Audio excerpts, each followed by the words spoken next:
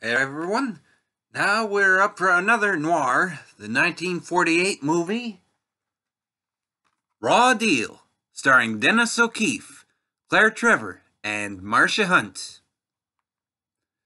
Now Joe Sullivan, Dennis O'Keefe, is in prison, taking the rap for his boss, Rick Coyle, Raymond Burr. But Joe is crying out for freedom. So Rick arranges things for him to escape. However, Rick is not doing this out of the goodness of his heart, as he hopes the police will kill Joe as he tries to escape.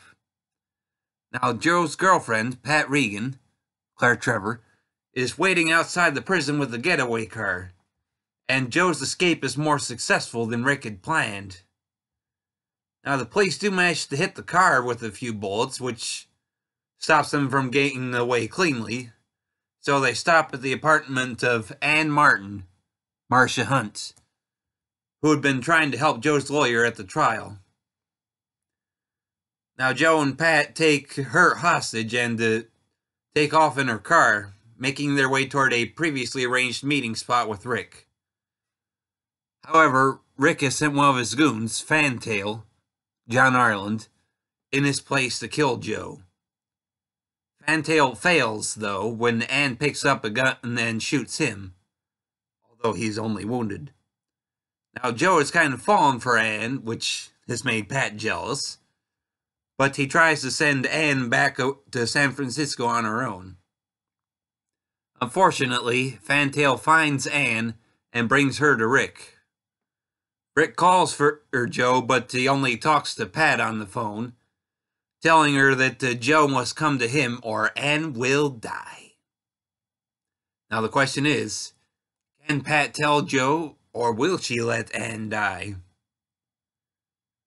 Now this movie was originally made for Eagle Lion Studios, reteaming director Anthony Mann with his cinematographer John Alton and star Dennis O'Keefe, after the success of the previous year's T-Men.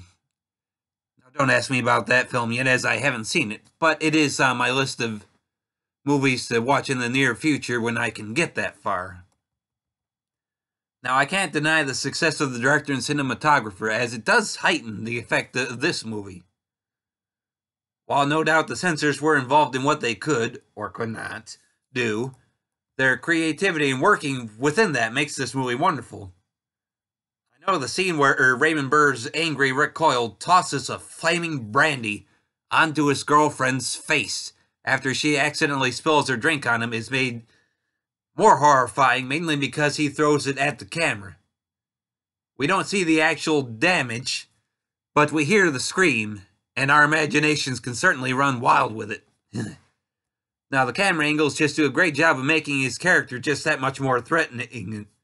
And of course, over the whole thing, we have Claire Trevor's Pat essentially narrating the story, in rare instance of a woman doing so for the genre. So we get her viewpoint on the story. Honestly, I have to admit I enjoyed this movie, and it is one that I would quite readily recommend. Now, this movie is available on Blu-ray and DVD from Classic Flicks, either as a limited special edition or as part of a triple-featured John Alton collection with the T-Men and He Walked by Night. Now, the last I knew, which was before Christmas 2019, the special edition with all of its extras was running low on the number of copies available, and since it's limited edition, as far as I know, once it's gone, it's gone. So, if you want it that way, then you better be prepared to buy right away. Otherwise, the bare bones triple feature release is still a good way to see it.